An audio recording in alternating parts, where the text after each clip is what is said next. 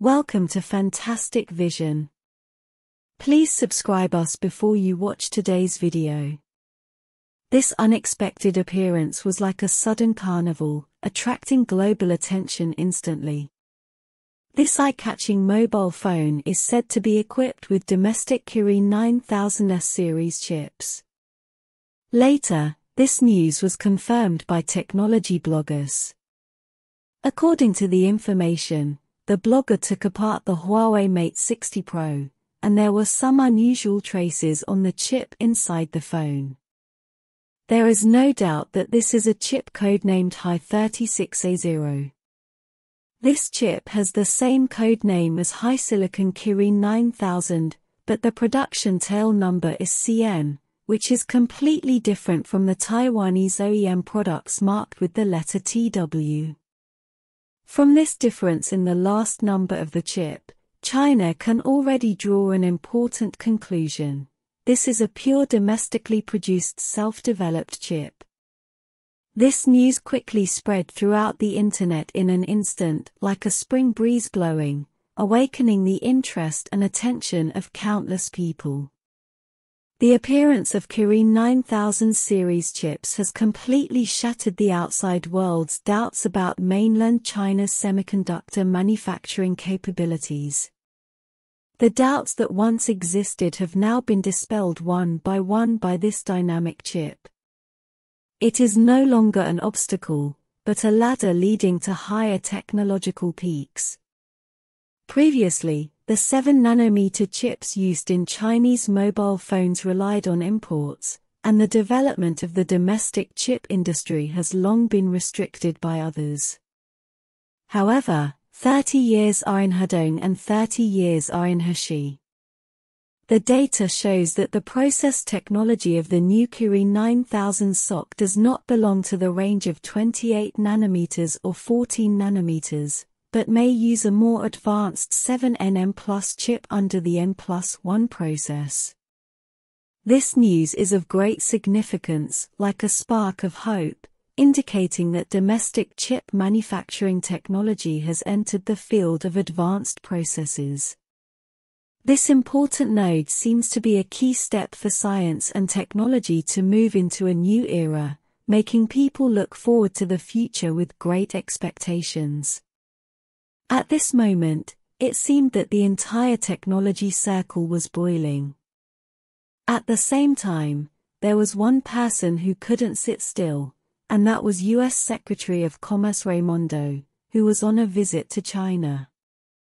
Before his visit to China, he had declared in an aggressive manner that the United States would restrict Huawei's high-tech development and even adopt sanctions and other measures. However, Huawei suddenly released the eye-catching Kirin 9000 series of chips in the middle of his visit to China. After this news spread all over the country, Raimondo seemed a little worried. At the subsequent press conference, Raimondo had to say to the media, "China is generally optimistic and hopes to solve the problem with China step by step." This sentence seemed weak and pale, as if it was a kind of helpless self-comfort. Huawei's struggle to develop its own chips is like a thrilling legend. Looking back on the past, it is not difficult for China to see that the US government's suppression of Huawei began 20 years ago, and it has quietly entered their field of vision. Since then, the US government and the FBI have focused on Huawei, and the crackdown on the Chinese tech giant has intensified. From the initial restrictions on Huawei's acquisition and purchase, to the prohibition of Huawei's entry into the US market, to lobbying and threatening other countries on the grounds of so-called security, pushing Huawei to the forefront, and finally evolved to include Huawei in the entity list and impose sanctions on Kirin. The chip is technically blocked. The Harmony OS operating system, MHS service, Huawei Software Store, etc. are all struggling under the high-handed resistance of the United States. Back on May 15, 2019, the United States suddenly announced that Huawei and other companies would be included in the Entity List for export control. This decision was like a heavy hammer on Huawei's development path. However, the US ban did not stop, but gradually escalated. First, Huawei was prohibited from using chip-designed software developed by the United States. Then, the United States further prohibited OEMs with American technology from producing chips for Huawei. Then, the United States even introduced policies that made it impossible for Huawei to even purchase chips produced by American technology things. This series of actions has gradually tightened the United States chip control measures against Huawei, and many companies such as TSMC, Qualcomm, Samsung, and SMIC have been forced to stop supplying chips to Huawei. With the formation of the US technical blockade order, Huawei seems to be placed in an extremely difficult situation. However, the suppression by the United States failed to kill Huawei, but inspired its extremely strong vitality. Innovative operating systems such as Harmony OS and EULA have come out one after another, like a bright light shining in the dark. This year, Huawei has achieved independence in the field of ERP, releasing the self-developed ERP operating system, Mate ERP. This series of measures is like a shot in the arm, making Huawei more determined in its path of innovation. At this time, the sudden launch of the Huawei Mate 60 series seems to be silently telling that the siege and interception of the United States is doomed to come to naught. Not long ago, a Weibo reply attracted widespread attention. It was a statement made by Chinese military expert Zhong Xiaosheng.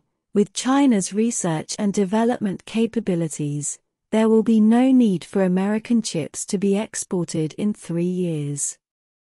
Today, these words seem to appear profoundly predictable. The current situation actually confirms Zhong Xiaosheng's point of view. At present, under the gradually mature process technology of the domestic chip industry, the products produced have gradually been able to meet the needs of the mainland market. Data show that the number of imported chips in China has been declining for 18 consecutive months, while the production capacity of domestic chips has grown for 4 consecutive months.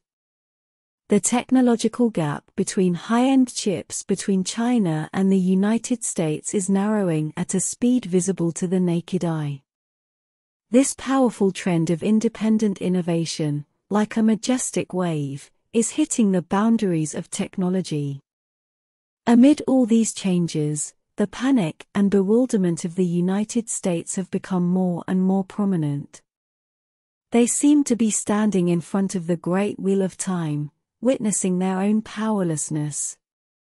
The arrogance and confidence that we once had have gradually become pale in the face of the rapid rise of China's science and technology. Compared with China's increasingly eye-catching innovations, the United States containment policy is like an old man who can only do some useless work. Today's Huawei Mate 60 series not only represents Huawei's highest level works, but also represents the strength of China's technology. It is like a flag flying high at the pinnacle of innovation. It seems that the United States containment can no longer cover up the glory of China's technology, and Huawei's firm determination demonstrates the charm and infinite possibilities of independent innovation. In the not-too-distant future, we may be able to witness that American chips no longer need to be exported, and that will be another important milestone for China's technology to enter the world.